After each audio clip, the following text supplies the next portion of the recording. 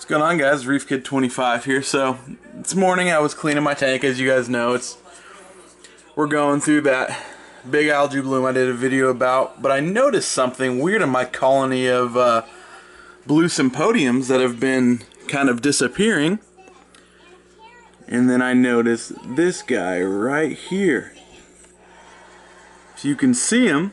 He looks just like the blue sympodiums, but that is an awesome little coral eating sea slug.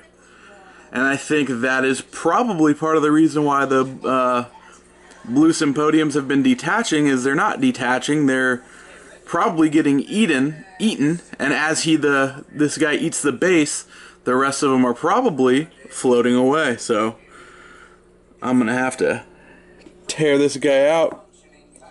That was I mean, look how well he is blended in with these. Totally not noticed. He probably came in on this colony, and I didn't even notice it until just now, and I'm really glad I did, because as you can see, he's on top of them right now, probably eating away.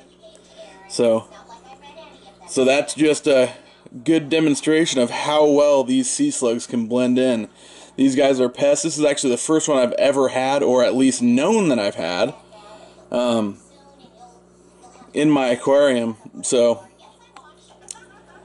yeah, I just wanted to show you guys that interesting creature. I mean, honestly, I think it's pretty cool, but unfortunately I can't keep him because he's gonna wipe out my my coral colonies. So yeah, see you guys later.